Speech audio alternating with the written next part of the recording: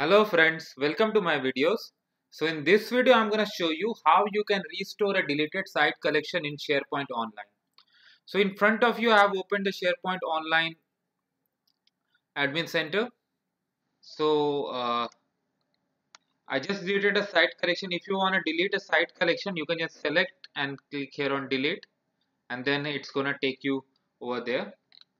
Now if you want to restore it, you have to go to the recycle bin here, and here you can see all the site collections that you have deleted. Now what happens, suppose if I delete a site collection here at this URL, if I want to create another site collection at this URL while this site is still present in my site collection, it's not gonna work out. It's gonna give me the error message. So that is a point you need to keep in your mind. So if you want to restore it, just select it and click on restore deleted items.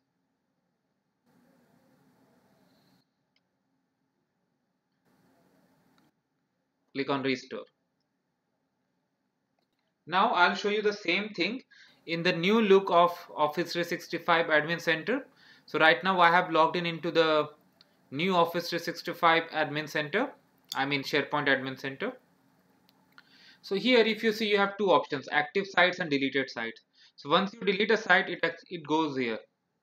You want to restore it, you have to select here and click on restore.